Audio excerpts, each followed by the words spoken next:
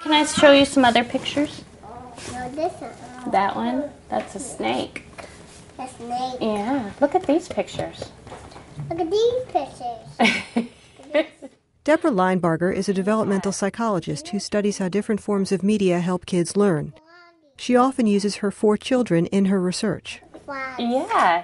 I'm not doing evil things. I'm not hooking them up to electrodes, although I do eye tracking, and when I describe that, I say, I'm shooting infrared light into the back of their eye, and then I tell them that it's not harmful and it's fine and no lasting repercussions. Point to the picture that best tells the meaning of parrot. Linebarger is one of a new generation of scientists who are doing research involving their own children. They say that their children are reliable subjects and that they give them access that can allow them to do more in-depth studies. Meanwhile, ethicists say that some of these projects are acceptable and even valuable, but they also say that they can raise questions about the impact on the child, on the relationship with the parent, and on the objectivity of the data being collected. Where it gets really complicated is with the notion of informed consent and parental permission. Normally, when someone is doing research involving children, we ask for parental permission, but in this case, the very investigator who's doing the research is in a conflicted position. Scientists doing research with people are supposed to get approved by an institutional review board, which considers whether there's risk to the participants, whether they might feel coerced to participate, and whether the scientists might be biased. Linebarger, actually like many scientists, doesn't feel it's necessary to tell the review board that she's using her children as subjects, but she does ask her husband to sign consent forms so that she's not the parent making the final decision. If anything, there is a benefit. There's never a harmful effect. So I really don't have concerns about her using the kids in the research. What's that over there? With new technologies available, some scientists have been inspired to gather data never before collected from children. MIT professor Deb Roy put cameras and microphones all over his house to record the first 3 years of his son's life.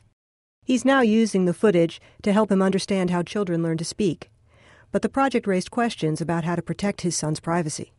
Imagine for a second that you've got a raw piece of video which might have all sorts of private information, but there might be a scientific question where all you really need to know is who's close to whom and who's far from whom. And so you could take a raw piece of video and convert it into avatars. So imagine a little X replaces me and another X replaces my son, and now that version of the video could be released. More practically, Deb Roy had wall switches, like light switches, to turn the cameras off when the family needed to.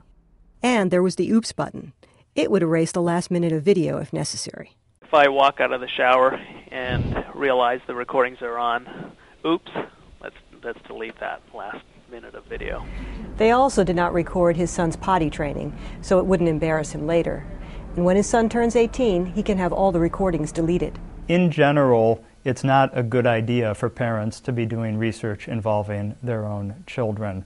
The rare exceptions to that would be cases where the research involved very low risk. I also would be influenced ethically if it was an older child and he or she was willing to participate. Ready? As Linebarger's 2 older kids grew, their opinions about their mother's research changed. I used to enjoy it because I think I was spending time with my mom, and she was asking me questions that she wanted to learn things about me. But now I think I don't really enjoy it as much because it's time-consuming.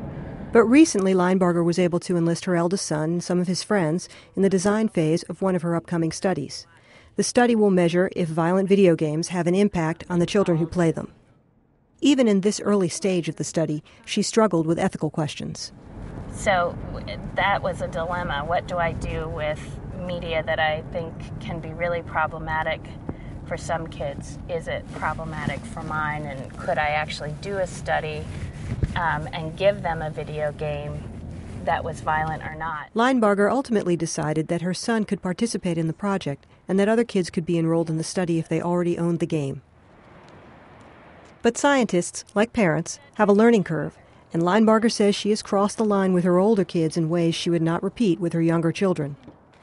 Once, for a study, she asked Alec, if he thought his parents listened to him. And so he answered no, that his parents didn't listen to him, and that sometimes he felt lonely, and it really surprised me. And so I kept asking him about that and why he said that, and that's the point where I think I pushed it too far, because I needed to respect the boundaries more and not challenge him.